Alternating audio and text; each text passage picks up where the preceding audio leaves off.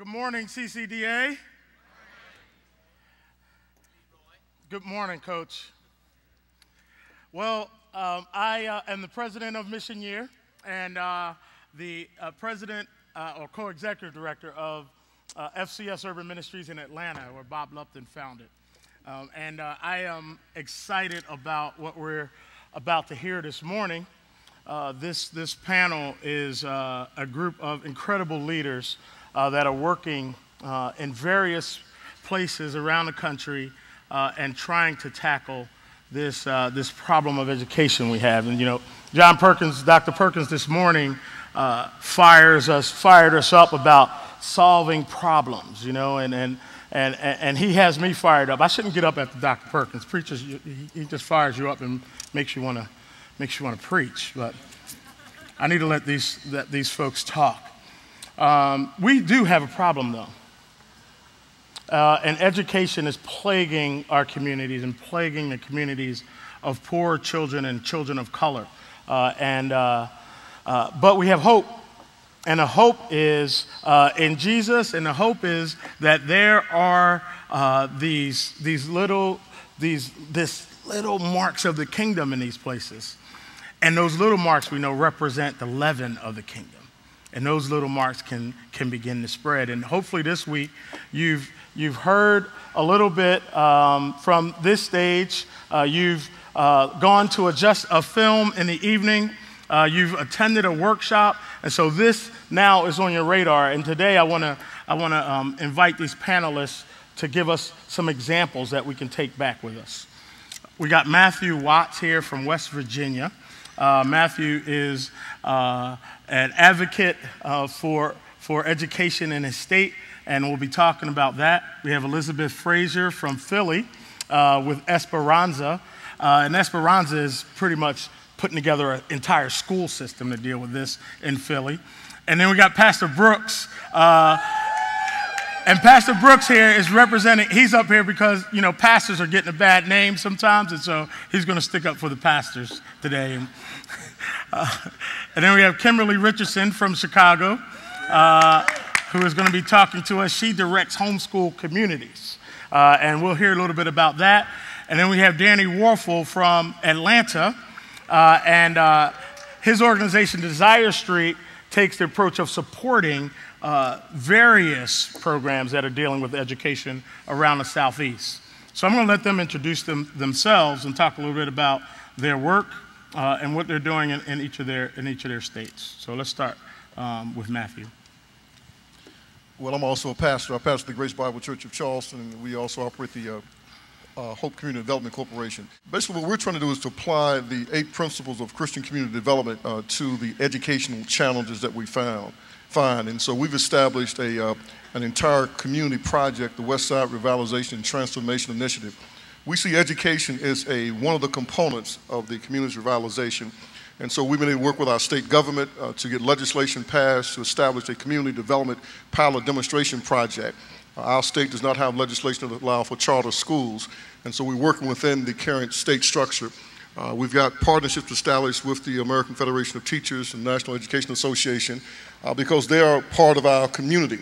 And so basically we're trying to apply these principles of CCDA to education in concert with the housing, workforce development, job training initiative and that type of thing to kind of create a movement to lift public education. And so we believe with 50 million children in America in the public school system, 80 million parents, almost a half of the country's population is connected some kind of way to the public school system. Therefore, there has to be some groups that will remain committed to the challenge of trying to transform the public school system where the majority of poor children from low and under-resourced communities will be educated. Thank you, Matt. I'm Elizabeth Conde Frazier. And I want to begin by saying, "Oh, magnify the Lord with me, and let us exalt his name together." Amen. After 10 years of serving the community in Philadelphia, Esperanza College of Eastern University was honored with the Hispanic Choice Award of being the Hispanic Champion of the Year. You have to celebrate when the Lord does these things for you because you know the challenges. You know the challenges. And you know that when you innovate, no one necessarily celebrates what you do because you're really different and you have to be bucking the system. But after a while, if you do things with excellence, you have to be recognized. Esperanza is a faith-based organization. And if we could get to the next slide so you could see some of the things. We do housing. There's the refurbishing of homes and selling those homes then at affordable prices. There's financial literacy, foreclosure counseling. All of that has educational pieces to it. There's the music program because music is taken out of the schools, and we know how important that is for developing the brain of a person and for developing who we are fully in Christ. And so we have those pieces. They have partnered with the Opera House and with the Berklee School of Music. The national programs, again, relational education, marriages of hope, mentoring, women of hope, mujeres de esperanza, immigration for the family, for reunification, and then advocacy. We are to be prophets of the Lord. Advocacy is about being in the courts of the King. And then we have the workforce pieces. We have an EARN Center, which is helping persons move from being on federal assistance to moving on to having agency in their lives. And we have a career link, which helps persons to be able to have basic skills for work and for knowing how to do resumes and so forth. And then in the area of public education, we have a charter high school and Esperanza College. And then climate is the last of the pieces that I will say more about later. We are able to, if we could get to the next frame very quickly, if you notice there is the faith-based organization Esperanza Inc. working with Eastern University that has a BA program. We offer an AA. Notice that on the entering side, we give people financial aid workshops so they understand what they're doing. We give them an extended orientation. You can see the concentrations that we offer there. And then we also offer supportive services, which is mentoring, tutoring, professional development, and internships. We don't offer a concentration that's not going to lead you into a job because we don't have time for all that. We need to have internships so you can have it on your resume and you can go from school to being able to have a job. And so that's important. We are a Hispanic serving institution. We have that status. We're the first in the state of Pennsylvania to have that status. We have a graduation rate that ranges from 60 to 68%. If you compare that to other Hispanic serving institutions where the graduation rate is 35%, if you compare that to community colleges where graduation rate is about 11%, we're not doing too bad, but we keep working toward excellence. Our students who can graduate in 2 years, even evening students, is about 91.8%. And then the students that will move on to do their BA degree because they transition seamlessly into Eastern University is about 85.9%. The curriculum does include courses that lead students to reflect on their spiritual lives, opening up opportunity for them to be exposed to the scriptures and to an invitation to Christ as Savior and to deeper discipleship by coming to an understanding of what it means to do justice in the community. Because yes, faith, reason, and justice is the logo of Eastern University. And I have a student, I want to end with this. A student said to me, and this is a student who was a headache. This is a student who resisted. She resisted every biblical course. She resisted any kind of discipline, any kind of structure. But that reflected where her life had been before she came to us, okay? And I had to go there and always look at her and go like this. Let her know that I was watching her because she needed to do the right things. She came to me at the end of the year. She said, Dean, I have had the best year of my life. And I thought I had died and gone to heaven. She said, I have learned that I have a mind. I have learned that I should take it seriously. But the best thing, Dean, you know what it is? She said, it's the first time in my life I held a real live Bible in my hand. And even though I know I gave you a headache about this, I finally found out that the Bible is relevant to my life. And she said, and you know what else, Dean? And I said, oh my goodness, I can't take this. And I said, what else, Elise? And she said, Dean, I want Jesus in my life, and I think I'm ready to go to church. Amen.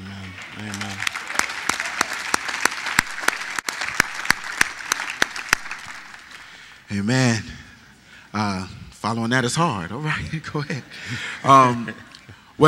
For me, once again, my name is Pastor Jonathan Brooks, known as Pastor J in Chicago.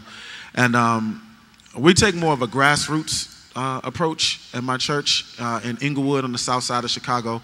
I'm not only pastor, but I've been a teacher in the Chicago Public Schools for the last 9 years. And so I have firsthand experience as to what it is that our kids experience on a daily basis. I've worked in everything from schools that were closing down at the moment to schools that were reopening because they were closed down. So I've seen both perspectives.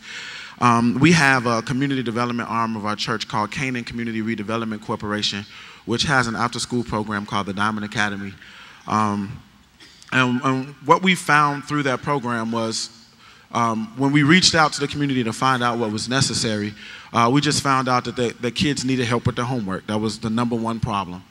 And so that's what we decided to do. Well, then let's help kids with their homework. But then, of course, more needs popped up. And so we started building relationships with those children. We started building relationships with their parents. And we found out that the school they were going to was really, really struggling in the neighborhood. I mean, a lot of the parents were just furious at some of the things that were happening there. And so we found out, well, in order to reach the kids better and to help the parents understand, that we need to be involved in what's going on at the school. Me being a teacher, I understood that didn't mean going in, storming in, saying, what's going on in here, let's fix this. What it meant was, let's go in and meet some of the teachers, let's meet the administrators, and let's build relationships with them.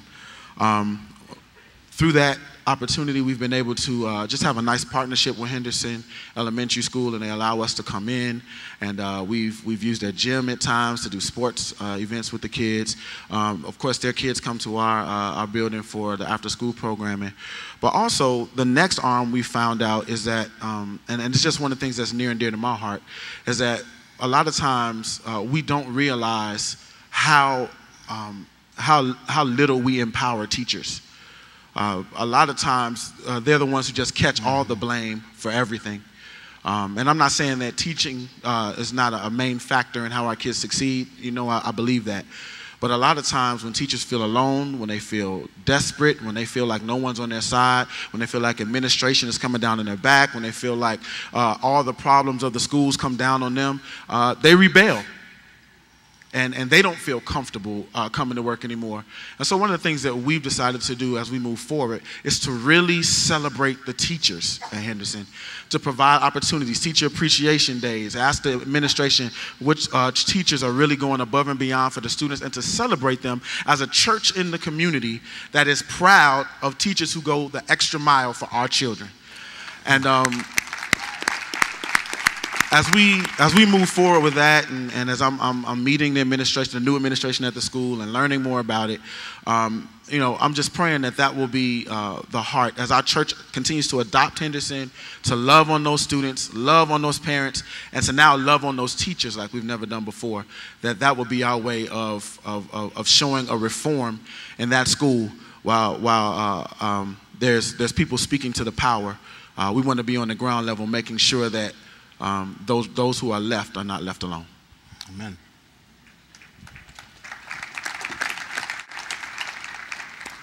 Good morning. You can hear me?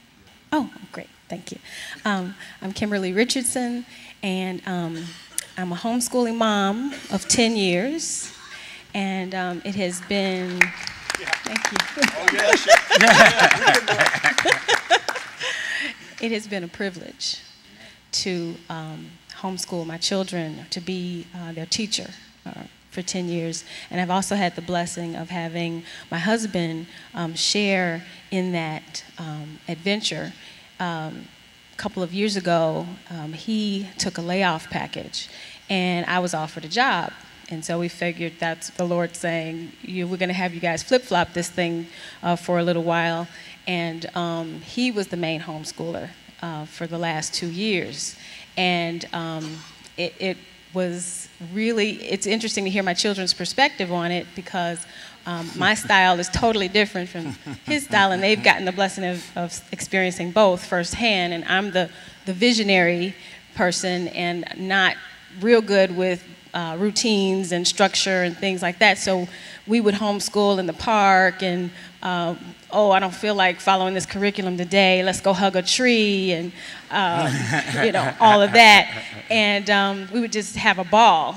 But at the same time, I wasn't sure that I was actually following scope and sequence, and if I had put them in school at that time, would they be behind? And, I felt inadequate in that sense. And then my husband comes home, and he's very structured and very much on point with routines and curriculums and things like that. And so the structure totally changed for them. But my daughter, I have 3 children. My oldest daughter, she's 14, and the Lord had my back because she's an amazing teenager. And all of my inadequacy and discouragement and all of that, I was obeying God, what God told me to do. And he had my back. She's an amazing, amazing young lady. And my other 2, they're coming along pretty well too. I'm better at it now. But it's been a wonderful journey. The thing that I did not do 10 years ago is I didn't have a support base. So homeschooling was it wasn't as popular as it is now. And so there wasn't a lot of support, not a lot of resources. And I did feel like I was kind of on my own out there on an island. And I questioned God all the time, like, are you sure? Are you really sure you want me to be doing this kind of thing? And resisted and didn't have a good attitude about it for a long time. But yet and still, he showed me all kind of signs that I was supposed to be doing that with them. And now I don't want people who desire to do it to not have that support. There's a lot of resources now, and anyone who desires to do it, there's people out there, there's groups, there's communities, there's support. It's really a popular thing, and even Chicago Public Schools have embraced people who want to do that as well. They have programs and curriculums for it, and they can even participate, in sports and different things like that with the school system if they choose to. So it's a wonderful, viable option that God calls parents to do in a lot of situations, and it's been truly wonderful. And so now we do have support. God has called me to lead families and teach families who want to do that. And so I've joined this organization called Classical Conversations. And the mission for Classical Conversations is to know God and to make him known. So the model is that we use a biblical worldview and classical tools to teach parents and equip parents and encourage students in their ventures to homeschool their children. So we'll talk more about that. Amen. Well, God bless you. I have 3 kids, and it's hard enough just to get them to bed at night. Wow. I am not a pastor.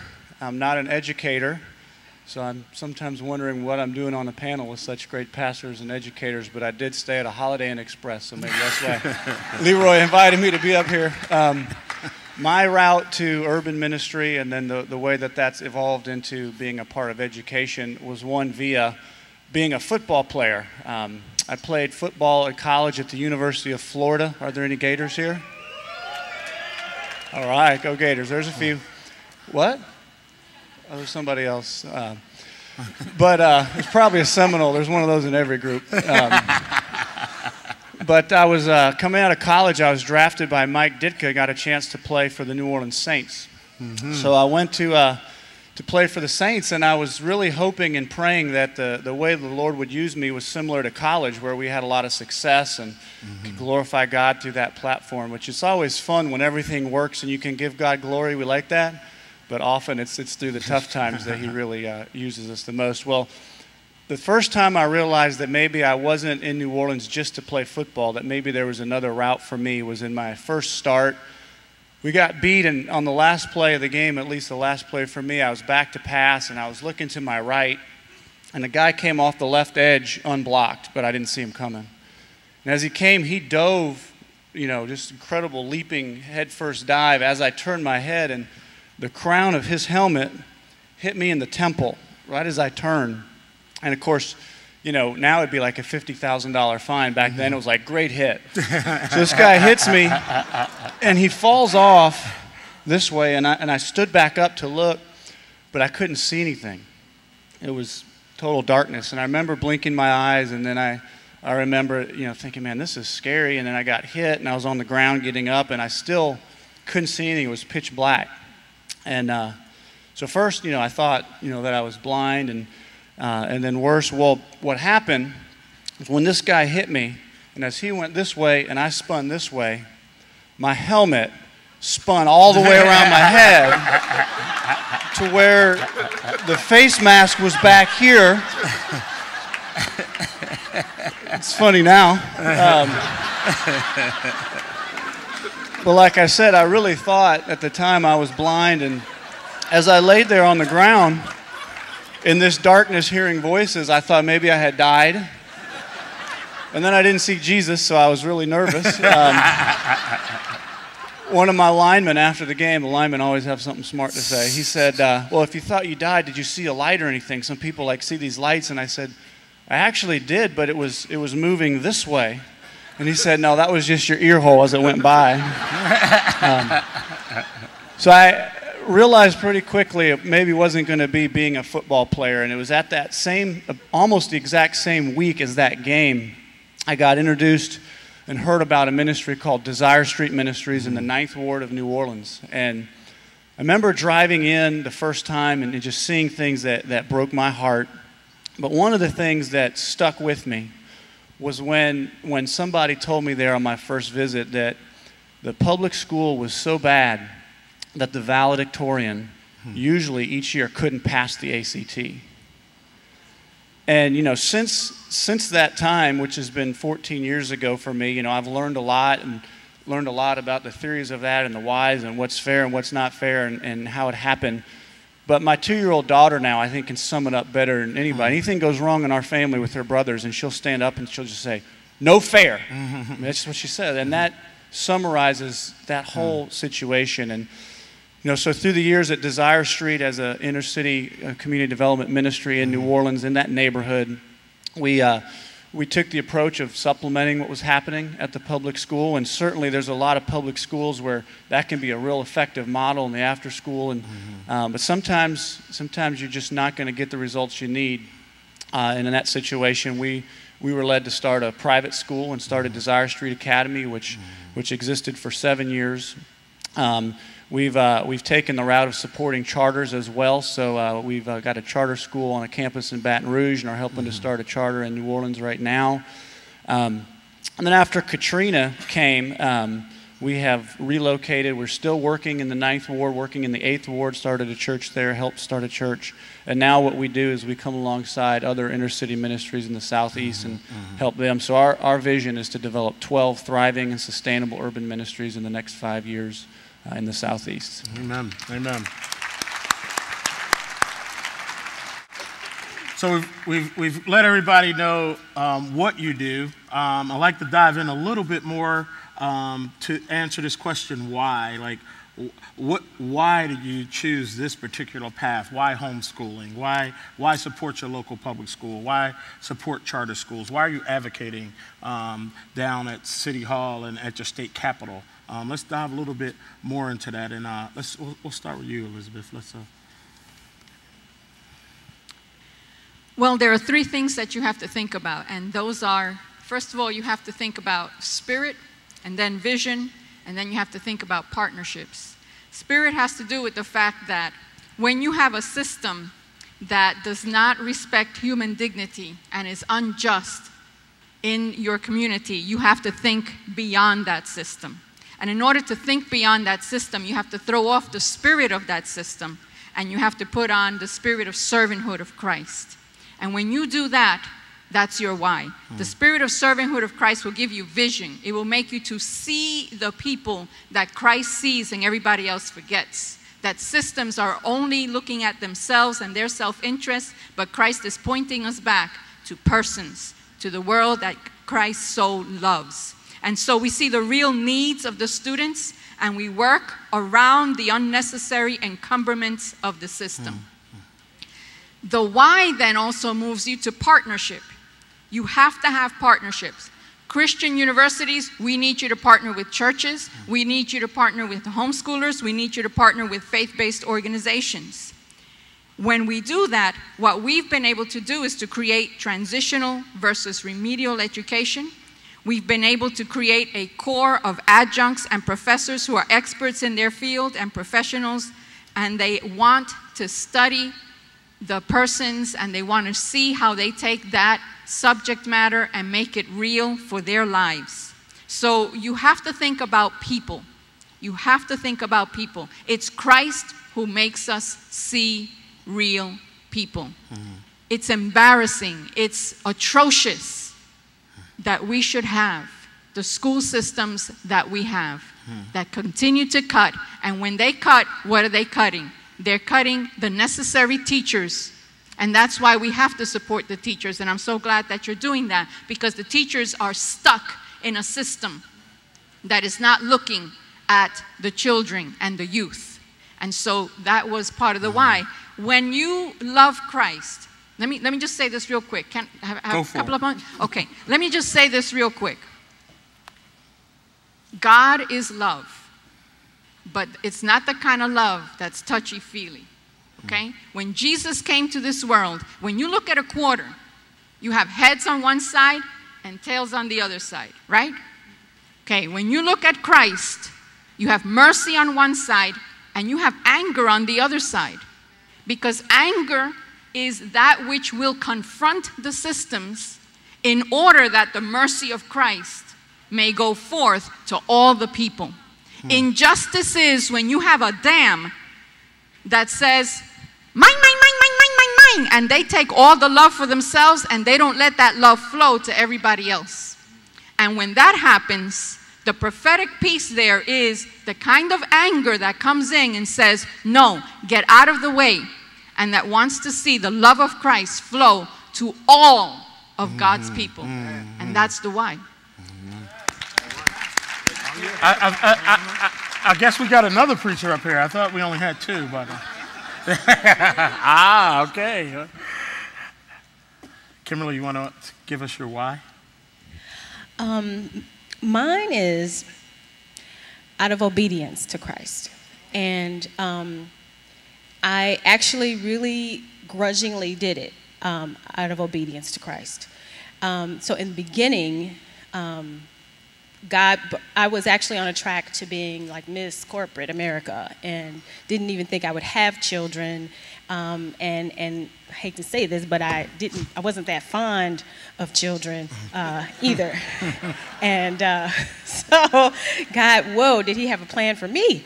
And so he saved me, brought me to a church where I was just my mind was blown, because I saw women that did not work. They were submissive to their husbands and loved it and joyfully. And, you know, when you're not saved and you're like, you know, headstrong and independent and all of that, and you hear the word submit, oh my goodness, you're like, oh no. And the Lord really, he just totally changed me, because I'm seeing these women who, I just had this image of a Christian woman submitting to her husband, that she didn't look good, that she, you know, just, I don't know. But and these women were fit and beautiful and joyfully submitting to their husbands. And then I heard about the homeschooling. And I'm going, Lord, why? Why'd you bring me to another planet, you know? And because he had a plan for me. And so when I did get married to my awesome husband of 18 years,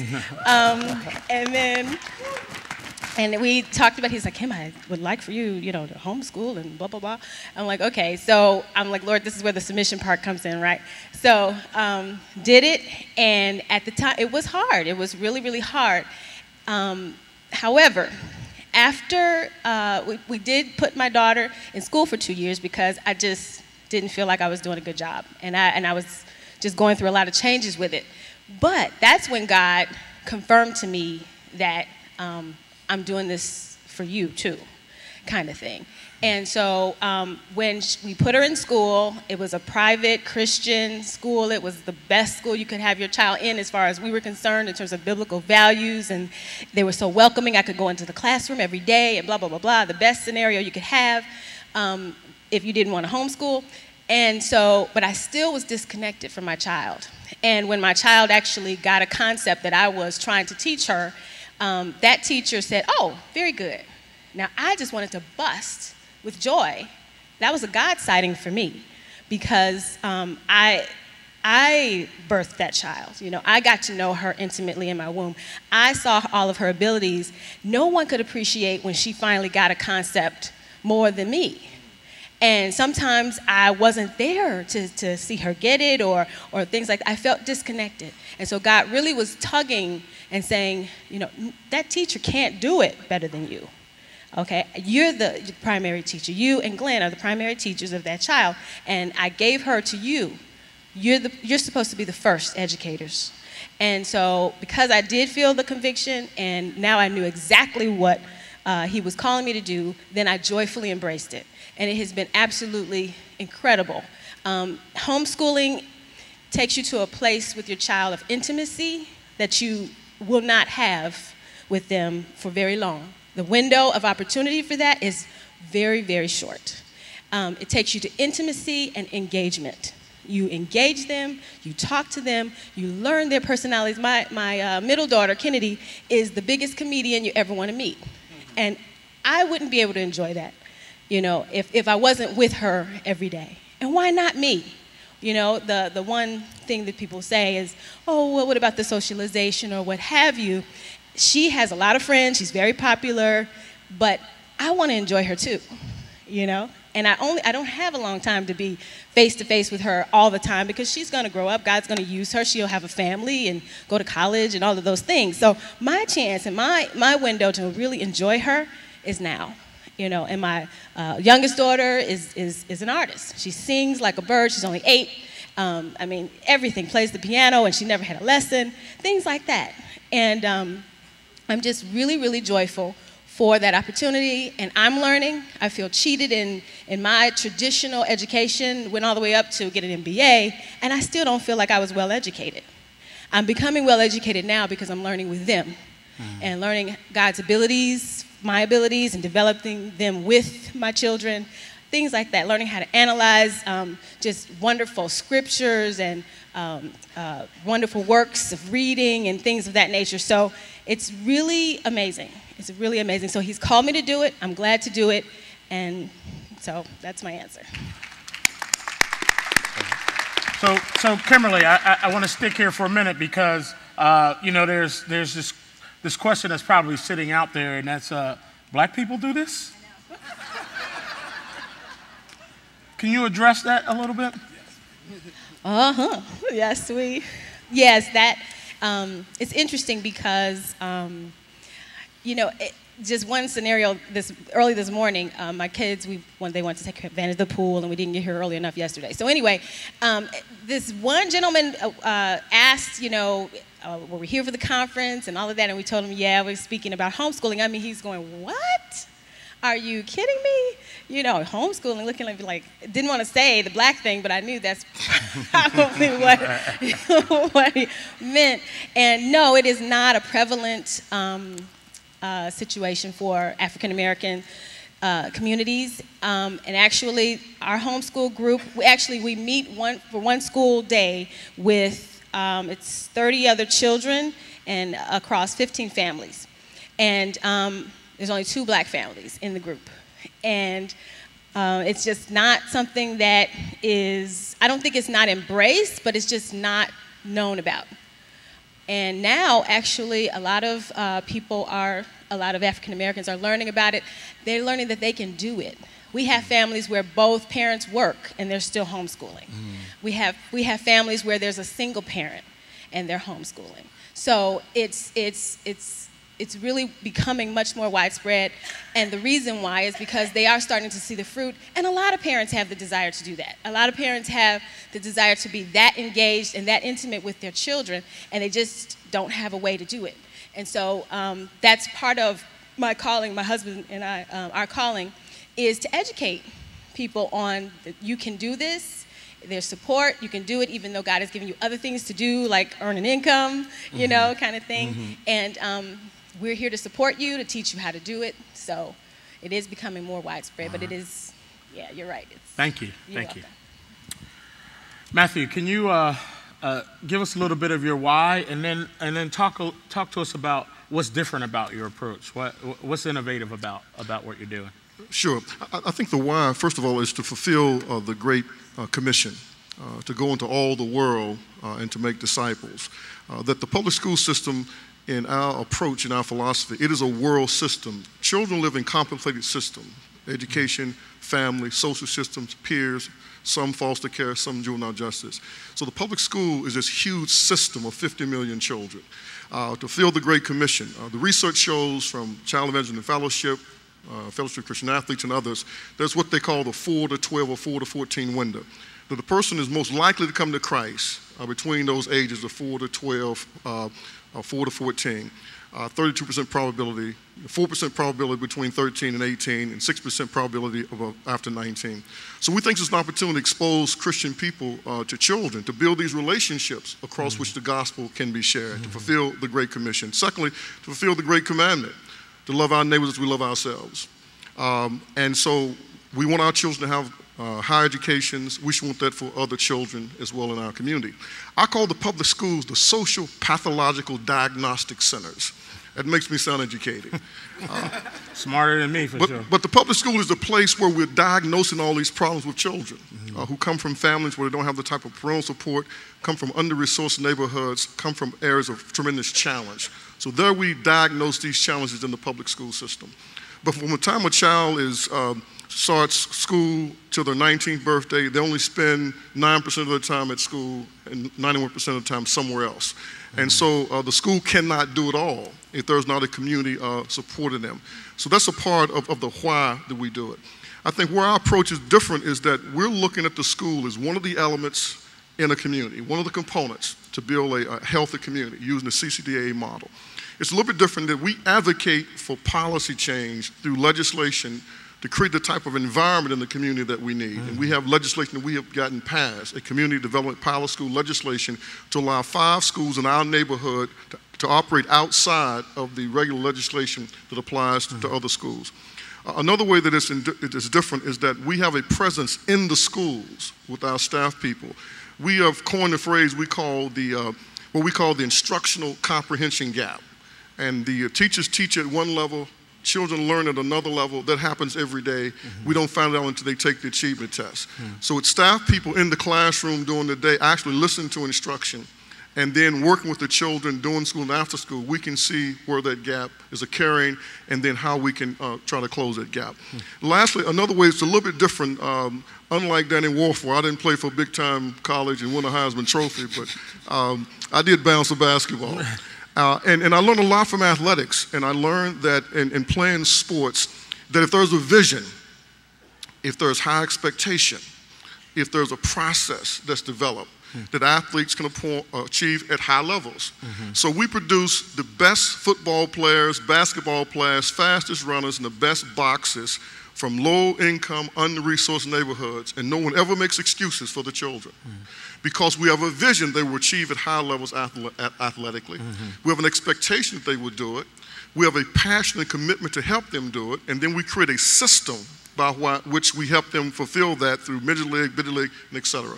So we've created a system, the in-school, after-school programs, an intense summer academic enrichment program, a networking of everybody in the community that touch our children. So I have a contract with the Major League sports programs, Big League basketball programs, that they get their parents to sign releases so we can get the academic information on every child that's in those sports programs. So we can show the coaches and the parents, this is how your children are doing athletically. And then lastly, we've tried to cast a community-wide vision.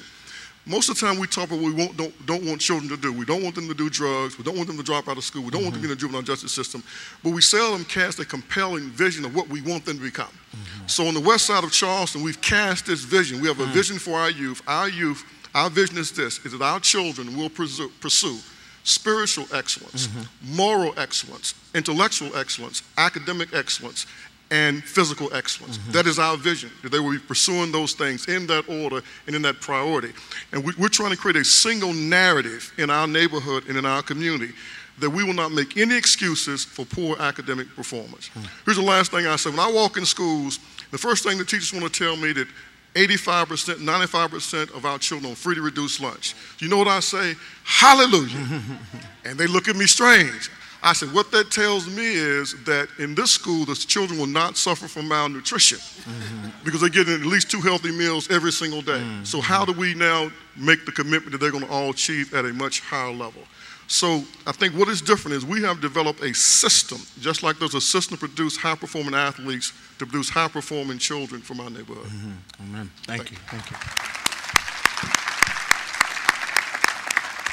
Well, Pastor Brooks, you're pastor of a church, and your church has adopted this school of. Tell us a little bit about that. Okay, in our mindset, we're not a very large church. We struggle financially. We struggle in lots of areas, actually. But one area that our church is really, really strong in is building community and showing people that we truly and genuinely care about them and love them. No matter if we can't always provide the best, we can love you. And so what that's led us to do, kind of through this, it just started with this after school program, which is so hilarious to me, is that we just realized that with or without that after school program, with or without anything can happen. That if we can build relationships with these students, we can build relationships with their parents, we can build relationships with the school, we can continuously make an impact on our neighborhood. And that was the key. We had a tragedy happen where our furnace went out, and then we had a pipe burst in the building, and so the building was shut down, and we had to shut down the after school program, and the kids were upset, and we were upset, and everything was going wrong. And what I found out, though, was those kids who were a part of our after-school program were still thriving, even though the after-school program had to be shut down. Why? Because the relationships had been built. I could still go to the school. I was still visiting them on their prom night. I was still with them when they had a football game. I was still, and because I built that relationship, what I found is that the kids were able to be pushed forward regardless of any of the outside influences that cause us to not be able to do what we think we should be doing. You know what I mean? And so the perfect example, I'll give you a young man named Tommy. Tommy started in an after-school program when he was about 8 years old. Tommy was a thug. Tommy was a funny little kid, but I mean, we had a basketball rim in the back of the church that the kids could come play on. Tommy said, I'm taking that to my block, and 2 blocks over, they were playing basketball on the rim. So we let him have it. Okay, we'll get another one. Y'all keep playing ball over here. Tommy came to church once. After church, Tommy stole the drums, was tied a shoestring around it and walked around playing it like he was in a band. Tommy was that kid. But here we are 10 years later, and Tommy is a freshman at Alabama State University. All right.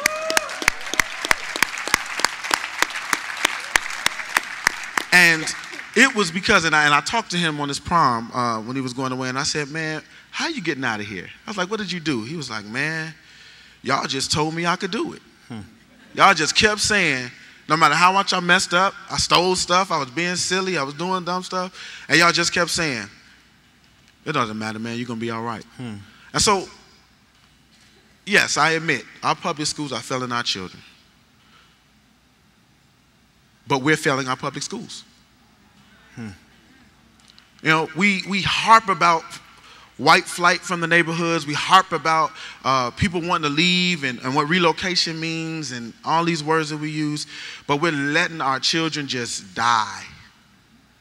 Because as Dr. Perkins was talking about this morning, all those churches in the neighborhood, there are more than enough churches to just adopt a school. And if the school is raggedy, paint it.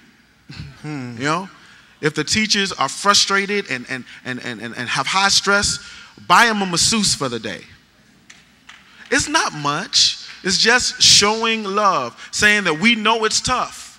We know it's hard. But we want to be a part of the solution and not just keep harping that you guys are the problem. And that's just our heart, No, we don't have all the answers. No, I haven't been with Pastor Watts to go lobby down, in Washington. But you know what? I have given teachers hugs when they're on the brink of crying, of quitting, of giving up. And to us, just being on that level, it just makes us feel like we love them. And that God is in that. So. Amen. Amen.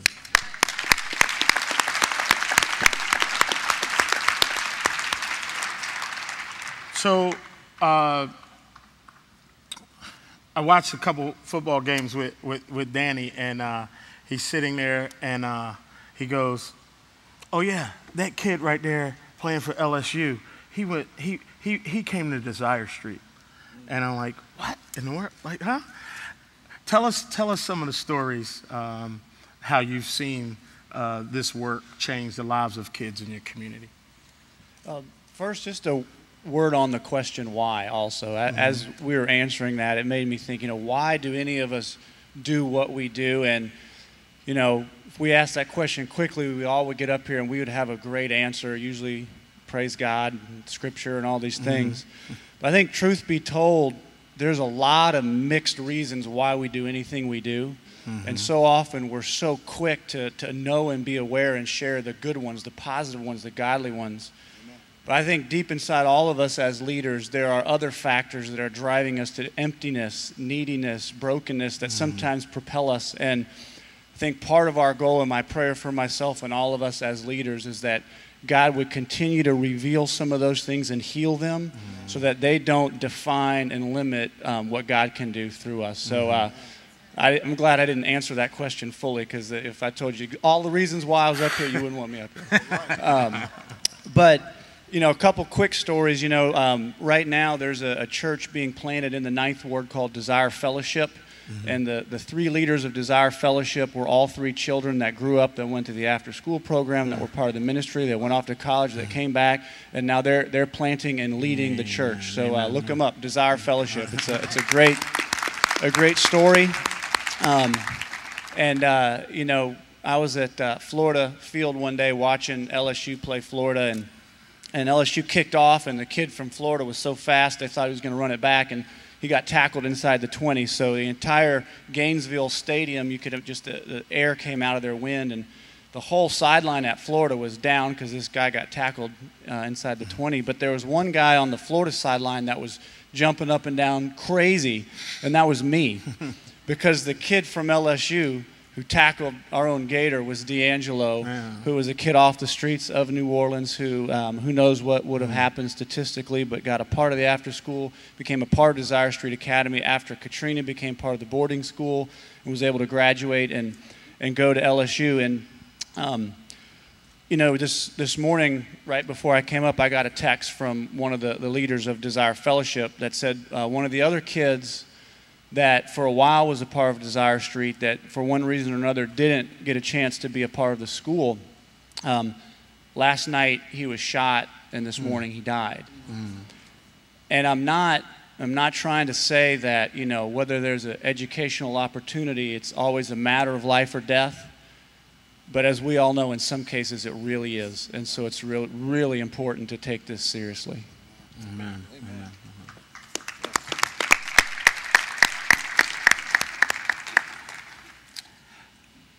Elizabeth, can you share with us a story that has changed your community or changed some of the children in your community?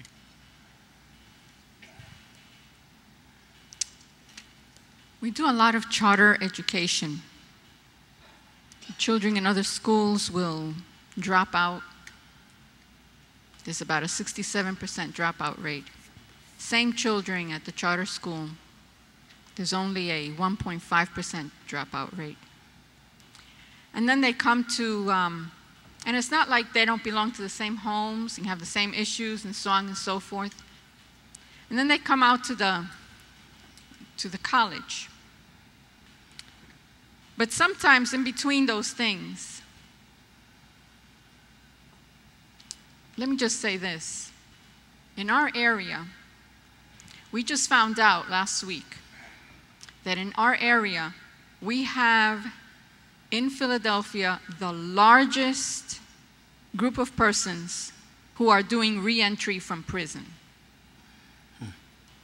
That changes who are the role models and what is happening and so forth. That changes how people see themselves and see themselves in the world. That changes how people see options for themselves. And so it's a long journey. It's a long process, as you have pointed out. And people make choices for themselves in that process as well. And so one of the things that happens is that in between high school and college, people do a whole lot of other things. And it's not until they have a chance to reflect on their lives that then they start looking for tools to do something different with their lives. And you have to be there the entire time, just as you were there with that young man. You have to be there the entire time so that when people are truly ready, they know that you're their touchstone. They can keep coming back. You're that touchstone. And so people will come back to esperanza, and esperanza means hope. And so this young man came back to us, and he had done some time. And he came back and he says, I'm on parole. They won't let me do education, the rules, right? This is why what you do is so important. We have to change the policies. And so they won't let me do education. So we went into the system and we said, if you don't let him do education, he's going to be part of your statistics of recidivism. If you let us have him at the school, we'll make sure that he goes out and he becomes a productive citizen. And it took a whole lot of convincing, and it meant that I had to put myself on the line and some of my other staff that we were going to be there supervising. And this young man came to us. And after doing quite a few years inside, he's back, he has a sense of hope, and he's on the dean's list. Being on the dean's list means that your GPA has to be over 3.75. And let me tell you, I strive for excellence. And so I'm tough. To get a 3.75, that means you really have to work hard. I believe in this. Sweat. Effort. Because it makes you be your best moral self. Without effort, you start taking shortcuts. And that's what got him to where he was. So it is about hard work, because then hard work makes you have discipline. And discipline is about the structures that haven't been there before. And I understand why those structures aren't there. And it's because poverty means that you have to survive. And if you have to survive, you don't have the leisure of having a routine in your house. People don't understand how important work is. Work gives you the ability to have a routine. If you don't have a routine because you have to keep surviving and you have to keep taking the moment and seizing what's in front of you, you can't create structure. And so to be able to have structure is important. And now he has to work for something, and now he has to prove himself. But here's the problem. We keep holding the benchmark very low for people. I hold the benchmark high so you can find out who you really are. Amen. I hold the benchmark high because you're created in the image of God. I hold the benchmark high because that's how you're going to find out how wonderfully created you are. Amen, amen, amen. And so this young man kept coming to me and saying, Dean, this is hard. And I said, good, but you're made for it. You're made for it. The only reason you know it's hard is because you realize that you have to keep giving a little bit more. I said, but you haven't run out of what you have to give. And so he kept going forward and going forward and going forward. And this young man is moving on. He couldn't get a job because people don't care that you're trying to make it through college. They don't care that you need to leave maybe a half hour late just to be able to make the bus to be able to get to the college from where you are. They don't care about that. And so, again, we had to work with his employer. We had to work with the professor and say, okay, he's just going to have to come in late. And we're going to have to work with him. And we're going to have to tutor him. And we're going to have to stay a little extra with him. And we do all of that, not just with him, but with all of our students. Because the system keeps attacking them from different sides. And we have to create a system that doesn't also attack them, but which encourages and coaches and creates the spaces for people to be able to do what God has really created them to do. Amen. And that's his story.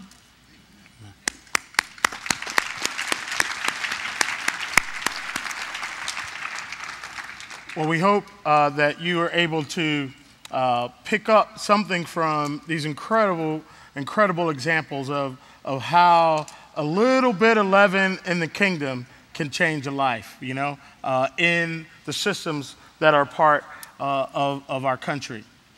Also, I hope what you picked up is that they are appreciative of one another, that they are not fighting one another to say, my way is better, your way is bad. They are, as a community, working in different areas, supporting one another's work. And we pray that you walk away with that as well. Pastor Brooks is going to have our final word and close us with prayer. And for the record, a brother's leading this panel, and there's 5 minutes left to spare.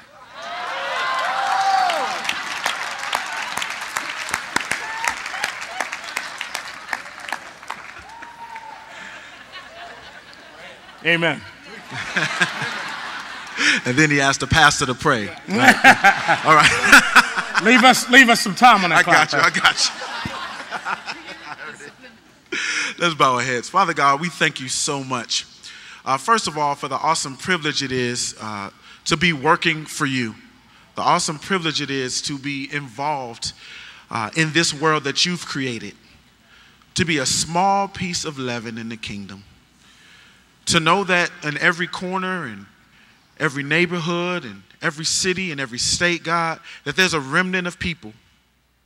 The people of God who are concerned about people created in your image. God, we thank you for every single person on this stage and for every single person who's working hard to innovate and to create opportunities in education. We thank you for the various views, the various options, the various struggles, the various triumphs, the stories of joy, the stories of hurt and pain. We thank you for them all because they all show us and give us a glimpse of who you are. And we pray, God, that from this point forward, that we will recognize that we need each other. We need to hold each other up, to support each other as we go our various directions, to provide the best options for renovating and innovating the educational systems in our country. God, we pray that we can come back to being leaders, not just leaders here, but leaders in the free world in education. That our children can become the leaders of tomorrow and be adequately educated for the task at hand. And that they would know that those of us who've gone before them have given our lives for that task. And lastly, God, we ask for your anointing, for your supernatural power to empower us to be agents of change. That we would trust in the power of your Holy Spirit, and that we would believe that change is on the horizon because our God is doing a new thing. We love you, God. We trust you, and we believe because you're able to do exceedingly and abundantly more than we can ask or even think. And you're doing it according to the power that's working in each of us. In Jesus' name, amen. Let's thank our panel.